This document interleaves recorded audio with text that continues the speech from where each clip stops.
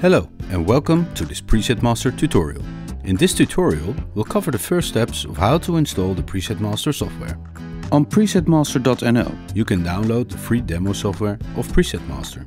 After unzipping the downloaded file, you'll have a folder with the name PresetMaster and the version number. After opening the folder, double-click on the installer file and confirm the installation folder.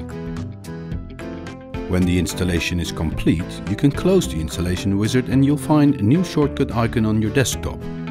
Double-click on this icon to launch PresetMaster. It automatically starts with a new project.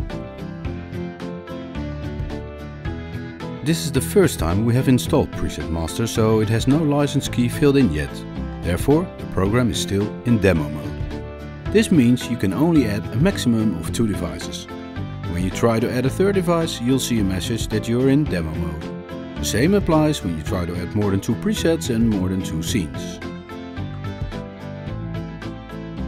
In order to get full functionality and unlimited devices, presets and scenes, you'll need a license key, which can be purchased at PresetMaster.nl.